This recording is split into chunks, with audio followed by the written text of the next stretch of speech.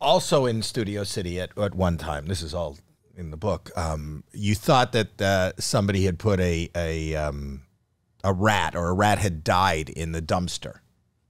Yeah, in my trash can, actually. It was my physical trash can. Yes. I didn't know it at first. The woman from across the alley in Studio City, I know.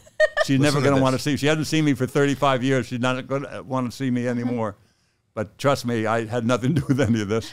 Wait. But the neighbor lady across the way says, "Is your cat okay?" I said, "What do you mean is my cat okay? My cat's fine. I'm afraid it crawled under the house and died." "I don't think so. I saw it just earlier." "Oh, there it is. There's my cat. My cat's fine. There's my cat." "Okay, so I think a cat died under your..."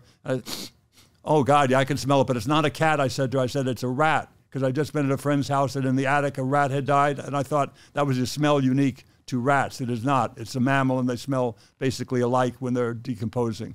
So and then I picked up the lid to the trash can because it seemed to be coming from my trash can. Whoa!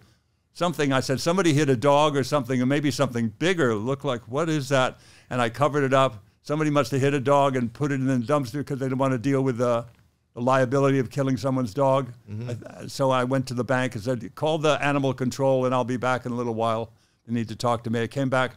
It wasn't animal control. There's all these detectives and cops, and I can't get in my back gate with my bike, and I go through the front. There's a cop waiting for me. He says, "Mr. Begley, can you such and such, where do you live?" I said, "I live right here." "What's the problem?" I was trying to look over the fence. Stay with me. Do not go near the fence, Mr. Begley, please." "Okay, so what's this about?" And he said, "Have you seen anybody near your place dumping anything unusual?" I said, "No, what happened? Is there something in my dumpster? Did somebody hit an animal?" No, never mind. "Stay away from the fence, please." So, of course, now, hearing all this, I got to get up on the roof and see what's out there. Still, your mind doesn't work like that. You don't think, what am I, you think, is it a dog? What the hell is it? I went, what is that? Is that like a saddle? Oh, my God, that's a torso. That's a head. That's 2 arms. That's 2 legs. I had it all laid out, and they're taking pictures of this person who was cut up and left in my dumpster. Did you find out who it was? About 6 months to 9 months later, there was saw a picture in the paper, and he went, "Oh, yeah. That's somebody I had a drink with." No. That poor woman I never met. It was a woman, a young woman. 15-year-old. Sad to think about how that woman, what happened to her that took her from her mother's arms to that trash can there in Studio City. I don't want to think about it. I can't imagine. That was in front of your house, though. It was in my alley, right in the back of my alley. It was my... Oh, no, 2 other body parts were in my friend James Jeremiah's alley. I'm sorry. Your friend?